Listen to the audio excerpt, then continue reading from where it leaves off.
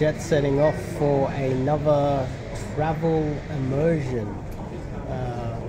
I got a bunch of guys coming with me. We're going over to Asia again. It's the closest place to Sydney, so this is where I do the travel immersions. And but before we kick it off, I'm Dave, and this channel is dedicated to giving you no BS, novel, dating advice for the modern man. Top link in the description, check out my website and to do some coaching with myself. I wanted to talk about being a super nice guy and a correlation that I've noticed between guys that are super nice being disrespected by women, and being nice showing this kind of weakness and giving a lot of women the go ahead to exploit these men, and it puts them in a weak position when they're in a relationship with women. And on top of that, it leads to the guys kind of becoming depressed.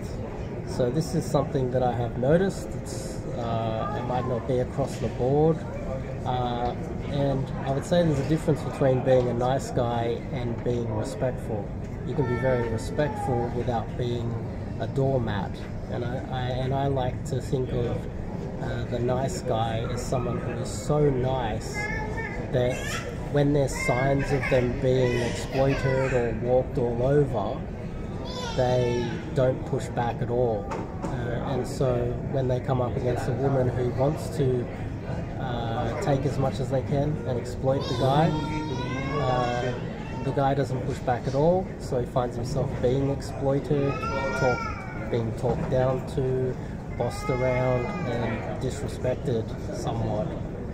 And so if you don't want to be a nice guy, that doesn't mean you have to be a bad person. I would say that mutual respect is really important, and you shouldn't necessarily be trying to be mean or anything like that. But if you find yourself being too nice, and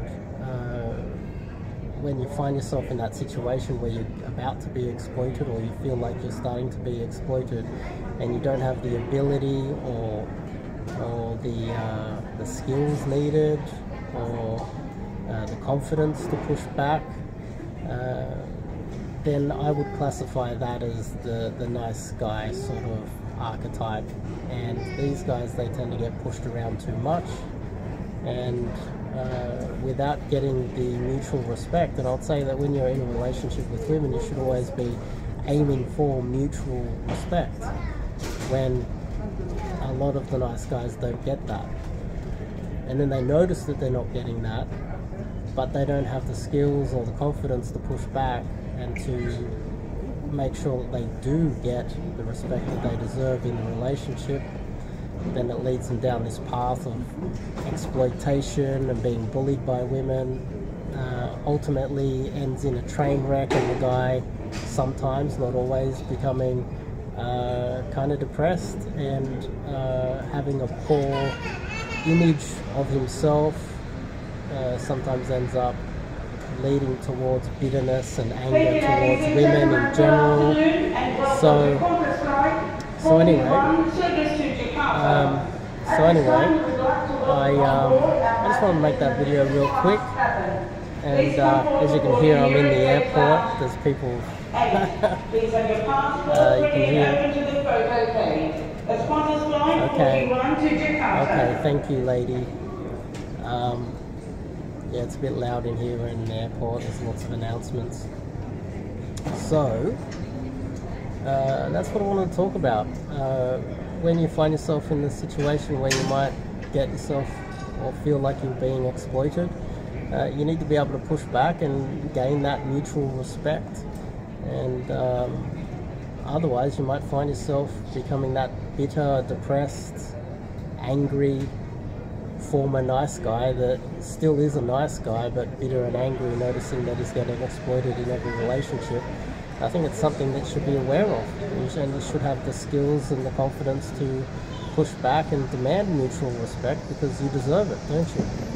Otherwise you shouldn't be in a relationship. So anyway, that's the topic I wanted to bring up, because I've noticed quite a few guys coming to me with these issues, and it is about them not having the confidence to demand mutual respect in a relationship.